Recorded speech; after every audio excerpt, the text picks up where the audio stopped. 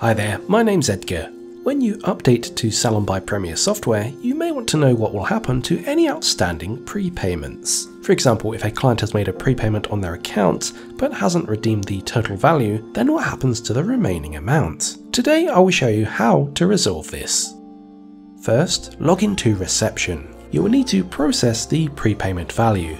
To do this, head to the Tilling tab at the top and then click Client Sale. Using the search fields on the next screen that appears and the methods such as their surname, address or contact email, locate the client you wish to add prepayments for.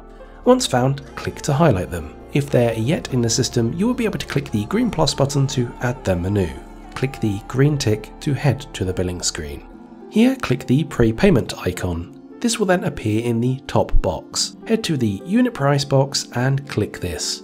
You can then type in a value of the prepayment. Once entered, click the green tick to head to the payment screen. You can then select a method of payment. In this instance, we have selected cash.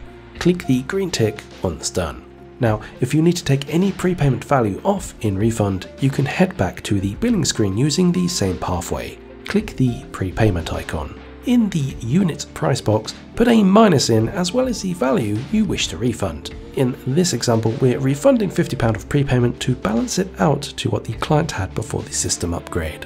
When you're ready, click the icons in the Till Messages section and then the green tick. On the payment screen, you can then select the method of refund, in this case, cash.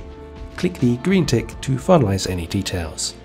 The updated prepayment value will then show in the client card under the account tab.